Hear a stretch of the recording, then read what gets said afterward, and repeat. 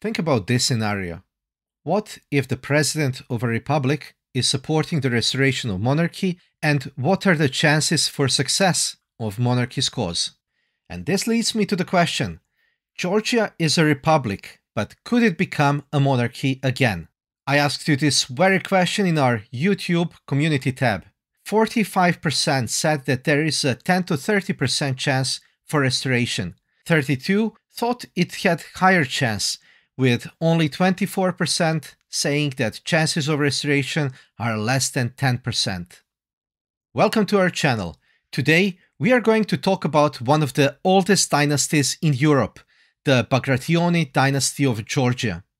With roots set to date back to biblical times, this dynasty has survived centuries of political turmoil and change in Georgia. In this video, we'll talk about the history of the dynasty, the challenges it faced during the Russian and Soviet rule, and the current state of the monarchy in Georgia.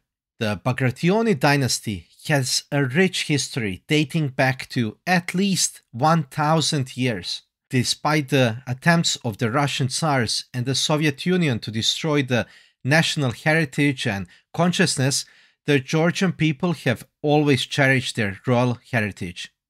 In the short-lived period of independence after the World War I and the renewed independence in 1991, Georgia opted for a republic instead of a monarchy due to the fragmentation of the dynasty into collateral lines and the absence of a clear royal candidate from among the Bagratid diaspora. The fragmentation of the dynasty resulted in a complicated and seemingly impossible dilemma for the future of the monarchy in Georgia.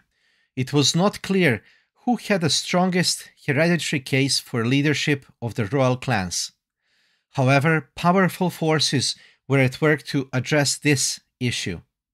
In a manner similar to General Franco's decision in Spain, where he decided on Prince Juan Carlos as his successor in the restored monarchy, thus bringing to an end the Carlist schism that had lasted for over 100 years. A strong hand was needed in Georgia to resolve the issue and restore the monarchy. The charismatic head of the Georgian Orthodox Church, Patriarch Ilia II, played a significant role in the restoration of the royal dynasty. On October 7, 2007, he gave a sermon in which he stated that the restoration of the royal dynasty was a desirable dream of the Georgian people and called on the populace to prepare for the election of scion of the Bagrationi dynasty to be educated from the childhood to take the crown. This sermon set the stage for the future of the monarchy's cause in Georgia. The future of the monarchy's cause in Georgia lies in the person of Prince Giorgi, born in April 2011 to Prince David Bagrationi Mukhrani and Princess Anna Bagrationi Grunitsky, who are the heirs of the most prominent royal lines. The marriage of the two heirs marked a significant step toward the rationalization of the monarchy and the resolution of the fragmented state of the dynasty. Polls taken in past few years suggest support up to 70% for monarchy in Georgia. Even the president of Georgia herself, Salome Zorobichvili, is a monarchist, and she voiced her support for the monarchy. However, one should not sleep on laurels. The Monarchist Channel is hoping that monarchists will keep putting the pressure to public and not get monarchy forgotten again.